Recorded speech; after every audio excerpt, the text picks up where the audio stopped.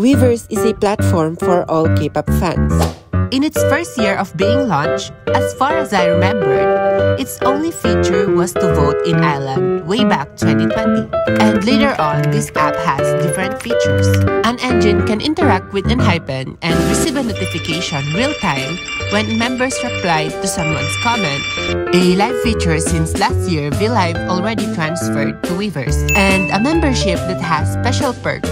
And this year, the Weverse DM, that's same as the Bubble app, wherein you need to pay to have some chat with your preferred bands. But with all those good features, there's a sacrifice. Our wallets. I'm broken. Because some of those features aren't accessible unless we pay for it. Just like the membership feature. It's one of the perks is when you purchase Engine membership, you can access some of the pictures and videos that are never uploaded publicly. The member can choose if they will upload it in public audience or in membership audience.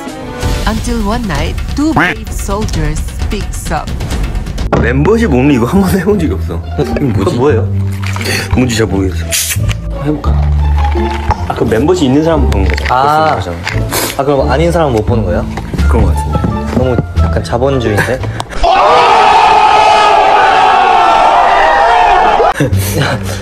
저 한 번도 해본 적 없어요. 나도.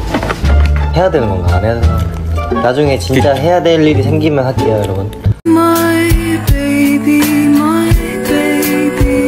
Isn't it Jungwon being totally right? Because for your information, that this third quarter of the year, you can't watch their Weverse lives with subtitles unless you pay for it. As a student, this is too much. How about you? What's your thought about this new Weverse 2023 updates?